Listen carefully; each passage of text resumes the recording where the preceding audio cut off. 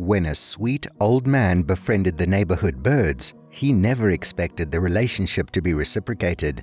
That is, until he met a peculiar raven who touched his heart and gifted him something truly magnificent. Jacob lived his whole life in a small town on the edge of a forest. He loved his home, a small apartment with a balcony facing the forest. For as long as Jason could remember, he would spend weekend mornings sipping coffee and reading out on that balcony. It was a tradition started long ago by Jacob's wife. She had loved the peaceful calm she found being so close to nature and shared this with Jacob.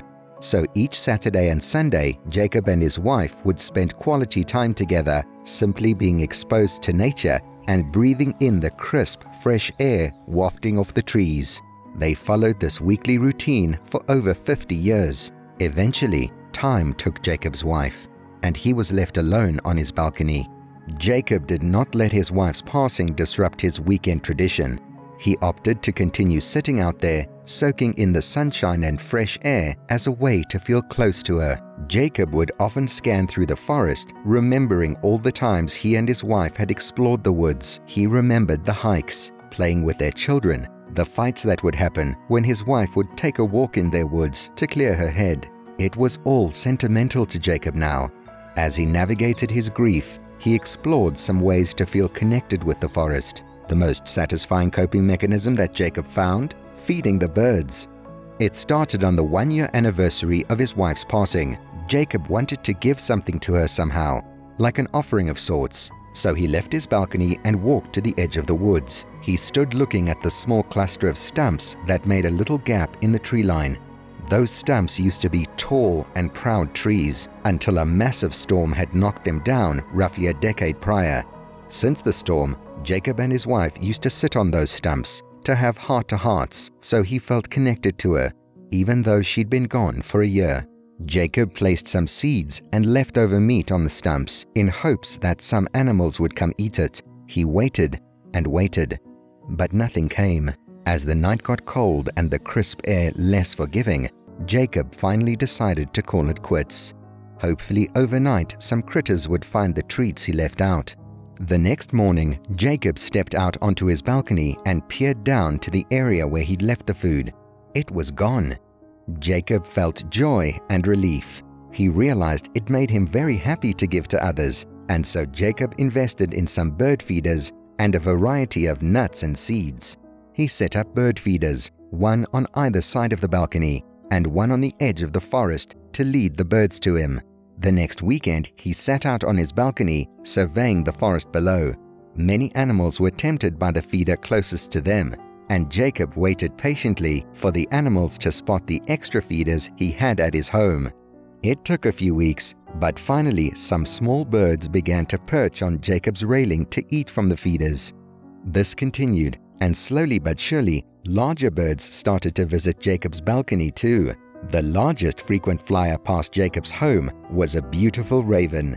It looked sleek and formidable, with its ink-black feathers and capable claws adeptly grasping the rails. This remarkable bird caught Jacob's attention. He would save special bits of food, mostly leftovers from his own meals, to leave out for the raven. Because of this, the raven continued to visit. The meeting between bird and man became routine, and both slowly warmed up to each other. Jacob got so far as to be able to feed the raven treats directly from his hand. But he knew that it was significant because it made him feel less alone. Now Jacob was fairly old. He was in his early 80s, and his health wavered periodically. As winter came to Jacob's town, he experienced awful aches and pains in his joints. His mobility was limited, and this made him more susceptible to health complications. That winter, Jacob fell ill. What started as a small cold soon became debilitating as Jacob battled pneumonia.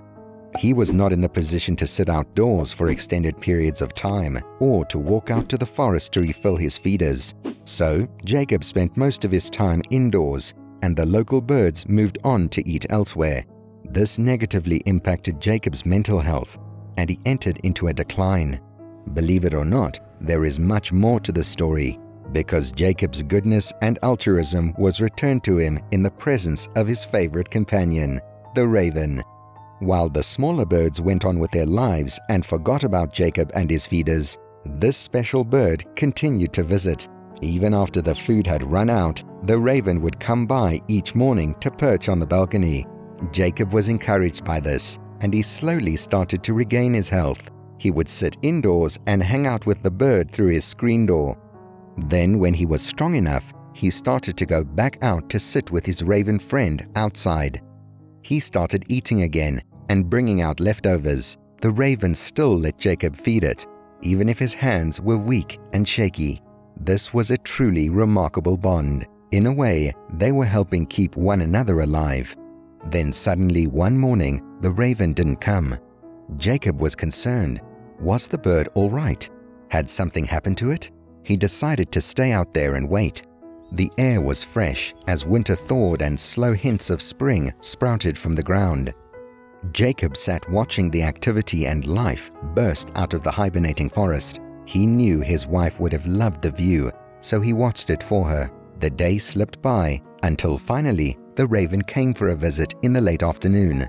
It had never gone to the balcony at this time of day, so Jacob was curious what was happening. He could never have predicted what the raven had done, or how profoundly meaningful that day would turn out. Jacob offered the raven some food, but it would not open its beak. So if it wasn't hungry, then what was it doing there? Jacob scrunched up a blanket and set it out for the bird. He was concerned the raven had gotten injured and was in need of rest and healing. Jacob did what he could to accommodate the animal, leaving out food, water, and the makeshift nest made from a blanket. After much coaxing, the raven settled down on the blanket. She lowered her head and finally opened her beak. Out fell something small and metallic. It hid, nestled in the folds of the blanket, so Jacob could not be sure what it was. He thought of all the stories he'd heard of birds getting lead poisoning from eating scraps of metal and shrapnel in their prey. Was the poor raven sick? Jacob gently and cautiously stuck his hand out and grabbed the metal thing out of the synthetic nest. As he held it up to the fading afternoon sunlight, he was absolutely shocked to see what it was. He burst into tears as he realized he was holding his late wife's engagement ring. It was something he'd assumed lost long ago. Many years before, during one of Jacob and his wife's disagreements, she had taken a long walk in the forest. It was the worst fight they had ever had because in a fit of rage, she'd taken off her ring and hurled it into some brush. They had spent weeks together searching for the ring, and the following year, they admitted defeat, deciding it was lost forever. Somehow, the ring Jacob was holding looked just how he remembered his wife's ring, but there was only one way to be sure. Jacob rotated the ring to see the inscription inside. With love, forever. Yes, indeed, it was his wife's ring. How the raven found it was a mystery. The only thing Jacob could think was somehow the ring became visible during that year's thaw. But then again, why would the raven bring the ring to Jacob instead of putting it in her own nest, as birds are likely to do? It was too big a coincidence. Jacob decided that the raven was delivering messages from his wife. The message he received that day was heartwarming. Even after passing away, his wife was still actively loving him, just like he loved her. And thanks to her, he'd made a lifelong friend. Would you like to feed the birds and get to know them?